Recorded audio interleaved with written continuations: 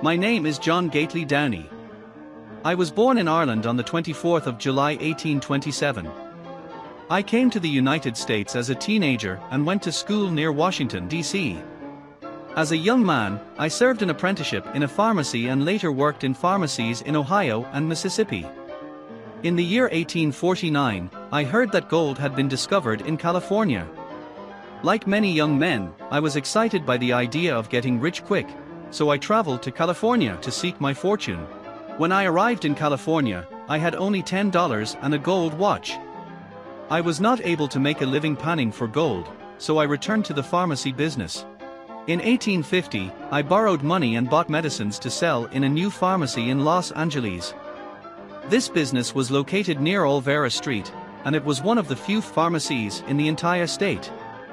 In 1859, my partner James McFarland and I bought Rancho Santa Gertrudez when it was auctioned by the sheriff. The price was $60,000 for the 17,602 acres.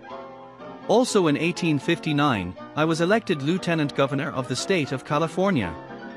After only 2 days on the job, the governor became a United States Senator and I became the Governor of California. Although I served as governor for only 1 year, I stood for 4 important issues. 1. I insisted that California remain part of the United States at a time when many states were trying to break away from the U.S. at the beginning of the Civil War.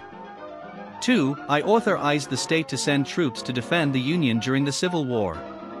3. I vetoed laws that would have curbed freedom of the press. 4. I turned a deficit of $4 million into a surplus of $643,000.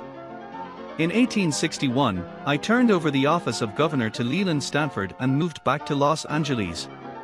I continued to live in Southern California for many years. In 1894, John G. Downey died in his home in Los Angeles, leaving an estate of over $1 million and one of the most extensive libraries in California.